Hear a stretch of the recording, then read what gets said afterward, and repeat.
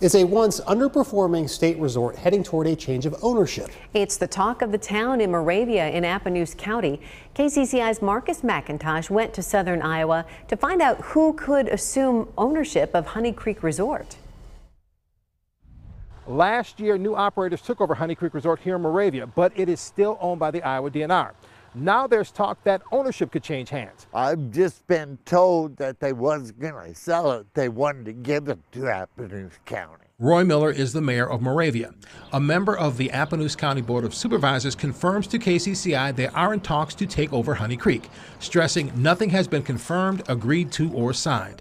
Mayor Miller is hopeful a change in ownership will not affect the bottom line. We get quite a bit of traffic from out there. People stop by for our Dollar General and they can come up to our grocery store and stuff like that. We spoke with Beth Henderson, the owner of the company that operates Honey Creek right now.